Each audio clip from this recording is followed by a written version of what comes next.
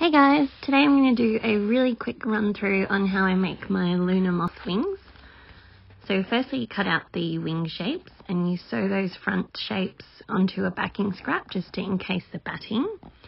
And then you draw the lines on where you're going to quilt the wings and then you start sewing along those lines, as you can see here.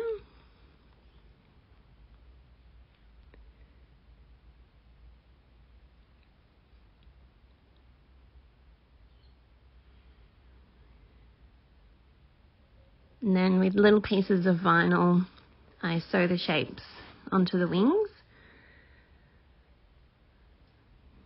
Different shapes, you can make little eyelashes with them.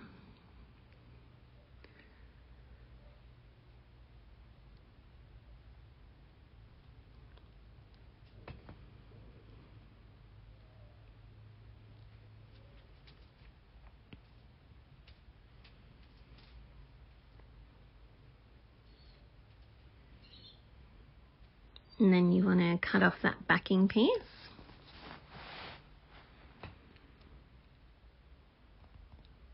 And make the straps and attach the bottom ends.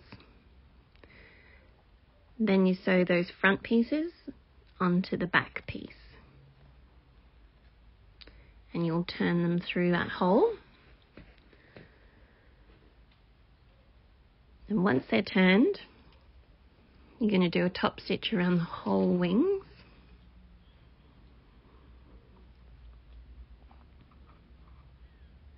After top stitching, you could definitely add some more stuffing if you wanted them puffier.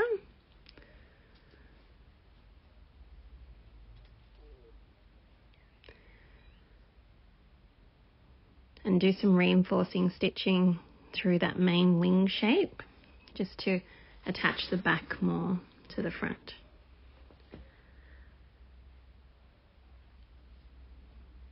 And then you need to attach the top of the straps and sew a cover over them just for strength and to cover them. The last step is to finish up that hole. So you just add some spine detail and little shapes to match, and voila! The lunar moth wings are finished.